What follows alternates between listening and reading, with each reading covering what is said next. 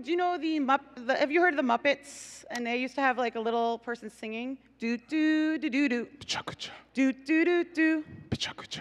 Do do do do do do do do do do do do do. Help them out. Pecha Kucha is a Japanese word for chit-chat and is the name of a presentation format created in Japan in 2003 by Astrid Klein and Mark Dytham, two architects looking for a way people could share their work quickly and simply in public. Since then, the idea has spread to over 700 cities around the world. At every Pecha Kucha night, creative thinkers come together and share their ideas with only 20 images shown for 20 seconds each. Pecha Kucha, a fast, fun format. Find a location, join the conversation.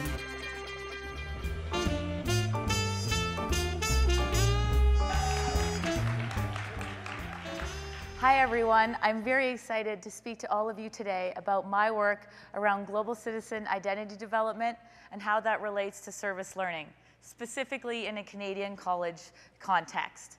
So this is a lot of the work that I've been working through over the past few years, but have also struggled with quite a bit. So for those of you that I haven't had the pleasure of meeting yet, I will reintroduce myself. Hi, my name is Stephanie Muehlethaler. I am a learner, I'm an explorer, and I'm a dreamer. I call both Canada and Switzerland home. And during the week, you can also find me at Trent University in Peterborough, Ontario. So this topic of global citizen identity development really sparked for me at NASPA a few years ago in 2011. I was in a session about internationalization that was facilitated by Braskamp and Chickering, like the Chickering. So I was just geeking out hardcore. And so in this session, they talked to us about, hey, did you know that you can all be global citizens? You never have to leave your own country? And my mind at this point is blown. No, no, no, no. A global citizen is someone who has a passport full of stamps. It's someone who knows not one, not two, but 3 or 4 languages. And so that I knew at the end of that session and conference, I needed to go back home and really reevaluate how I identified as a global citizen. I needed to create a new map and a new understanding. And I did just that. I looked at and read so much about the competencies, the skills, the knowledge, the attitudes, and the way we look at global citizenship. And I needed to contextualize it in an environment that we all know very, very well to understand what it meant for me. And so I looked at post-secondary education and spent a lot of time literally reading hundreds of vision statements, mission statements, and strategic plans from institutions all around the world. And it was awesome. I was humbled. These schools are talking about, hey, we're going to develop global citizens. That's their mandate. And I thought that was awesome. I had so many questions. The first being, how on earth did you all get on the same page about what it means to be a global citizen? Spoiler alert, they didn't. So instead of focusing on the disconnect, I looked at the commonalities and thought there's got to be a thread that is woven throughout all these definitions. And there was. It was experiential learning. So we're going way back to 1930 with Kolb and with Dewey and looking at how institutions are recreating experiential learning opportunities where students really make meaning from their experiences on their pathway towards global citizenship. Study abroad, that was one of the main ways research talked about that we can become global citizens. So many of these competencies that they develop are similar to those of being a global citizen. But that went against everything that Chickering and Braskamp were talking about. This was going abroad, not looking in our own country.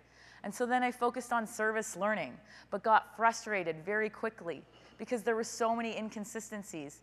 What does it mean to serve? What's better, co-curricular or curricular? How does critical reflection look like?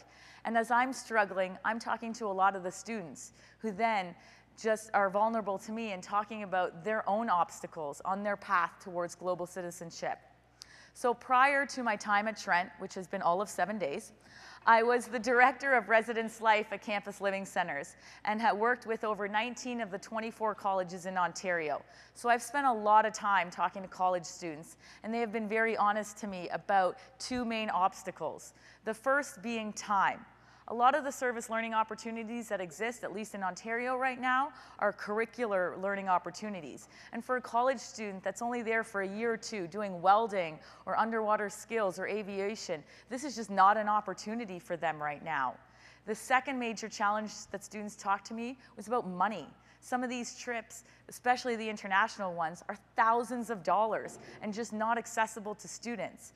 And so I started thinking to myself, as educators, are we creating these pathways towards global citizenship that is not accessible to all of our students? Are we creating more barriers and boundaries than actual bridges? And when it comes to service learning and social justice was such a huge part of that, why are we not doing more of this work at home? We live, or at least some of us do, in one of the most diverse, multicultural, beautiful, awesome countries in this world. Thank you. Let's do more of this work at home. And so I knew then that we needed to start digging, creating, and implementing something new and innovative.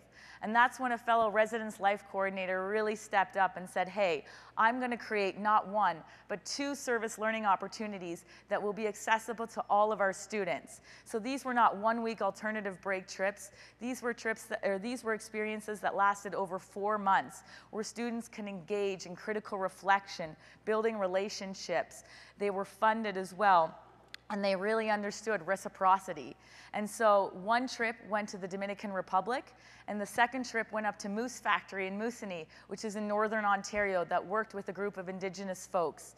And there they really had the time to educate themselves and explore their own identities and understand who they were over a longer period of time. And it was truly beautiful and special, and this is our 3rd year doing these 2 trips. So a lot of you are probably thinking, that's awesome, Steph, but where do you fit into all of this? Well, hopefully you can tell I'm a little bit passionate about this. And so I thought, hey, if I'm going to put this much time and effort into it, might as well make it my doctoral dissertation. So this is where thank you. This is where I'm at. I'm going through the data, and it's really fascinating, especially looking at some of the opportunities and development that students are making in terms of global citizenship in our own country.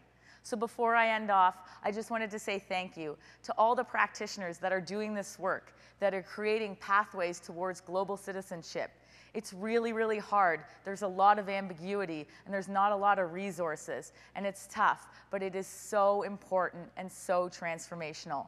So I challenge all of you that are doing this work, look at the opportunities that you're creating and make sure that they're available to each and every single one of our students. Like I said before, this work is so important and so transformational. The work we're doing in terms of developing global citizens is changing our world.